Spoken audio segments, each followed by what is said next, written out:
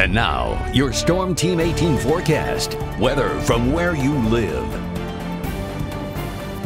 All right, temperatures right now really have not moved much since this morning. We've been staying in the lower 60s and upper 50s thanks to the cloud cover and the lack of sunshine and the rainfall. 59 Galveston, good afternoon. Winnemac, Morocco, Kentland, 62. A tad bit warmer to the northwest because they're seeing a little bit more sunshine. I want to take a look here at our rainfall accumulations that we've had at least over the last 24 hours.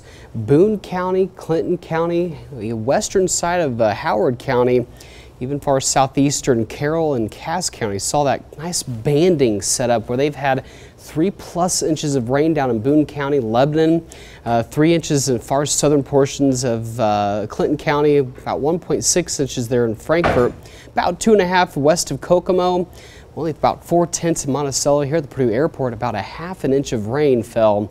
So it was kind of hit and miss of where that banding really set up, and they're still getting some rainfall, but it is diminishing as we were saying this morning.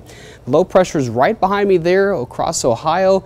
Everything's kind of rotating or pivoting around that low, but as that low moves its way eastward, we're going to be seeing these showers diminish, and we're going to get the sun out. As you can see, the far northwestern side of the viewing area, those clouds are starting to come to an end and get more sun out of here toward Rensselaer, Remington, even Fowler. Starting to see a few peaks of sun, but still some light rain, Kokomo, Frankfort, down to Linden, Romney, Crawfordsville at this hour. So Futurecast will show right after lunchtime here today. We're going to be seeing those showers dissipate, maybe just a stray shower this afternoon, but overall we will start to dry up and get the sun out here.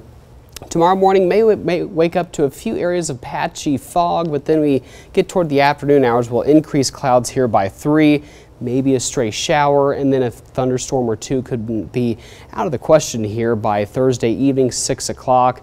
And as we get toward Friday, we'll keep the clouds in the forecast for Friday morning. This is 7 o'clock in the morning. Maybe a scattered shower, thunder shower or two Friday afternoon into the evening hours as well. So we're not done with the rain quite yet, but we'll be done for today. After about 1 to 3 o'clock, we'll dwindle those rain chances down. We'll get more sunshine out. We'll see temperatures get down pretty cool tonight since that low is going to bring in a little bit cooler air. A little bit of patchy fog could be possible tomorrow morning. Lows in the lower 50s, and we'll work up into the mid to upper 70s tomorrow with those scattered chances for some showers, maybe a rumble of thunder or two. Now going past Friday, we are going to be seeing some chances for some scattered showers Saturday afternoon, but once we get to Sunday, we'll clear out, but our next chance of rain comes in as early as Monday. Once again, some showers and storms, and then we could be watching a severe potential for some strong storms here for Tuesday evening, as that wave will come through, and then we'll kind of work in drier air for Wednesday and Thursday of next week. But in total, 7 days from right now, we could see about 1 inch, 1.5 inches to about 2 inches from the Weather Prediction Center. So we'll watch that closely. Could see some flooding issues with that. Since we'll be seeing rain for the next couple of days, 76 Friday, 80 on Saturday, sunny for Sunday, 82. Then working up into the mid-80s for the middle and early portion of next week, but we're watching that storm system on Tuesday that could bring in those stronger storms Tuesday night and into Wednesday morning.